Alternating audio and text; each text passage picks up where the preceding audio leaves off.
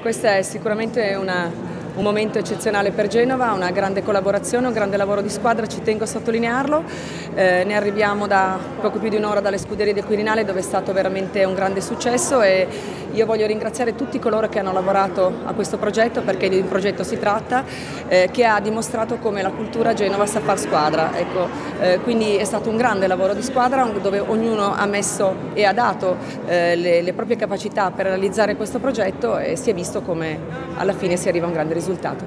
C'è il livello delle opere che sono state mostrate tutte assieme, c'è il livello della mostra che è veramente ad altissimi livelli, grazie ovviamente al nostro Bober ma anche ai nostri genovesi.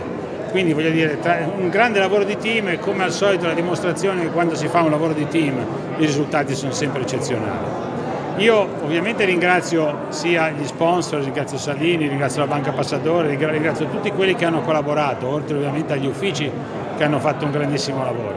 Ma soprattutto voglio ringraziare i genovesi che verranno qui a vedere queste mostre in numeri incredibili, e che soprattutto andranno anche a Roma a vedere la mostra di Roma, perché aver fatto questi eventi in parallelo non fa altro che avere ancora di più un effetto sinergico. È una delle prime volte, forse anche la prima, che si fanno mostre così in parallelo, tra l'altro collegate dal treno che oggi pomeriggio è arrivato, proprio un'ora e mezzo fa, è arrivato qui a Genova. Quindi abbiamo fatto una cosa che rimarrà io voglio dire, nella storia delle nostre attività culturali, e sarà veramente un punto di eccellenza per il 2022. Senza dimenticare ovviamente tutte le altre manifestazioni attorno, e soprattutto quello che faremo a ottobre con Rubens e i palazzi di Genova. Quindi vedete, anche nell'autunno avremo un collegamento con lo stesso tipo di periodo storico che non ha fatto altro che dare a Genova il primato della città più ricca del mondo.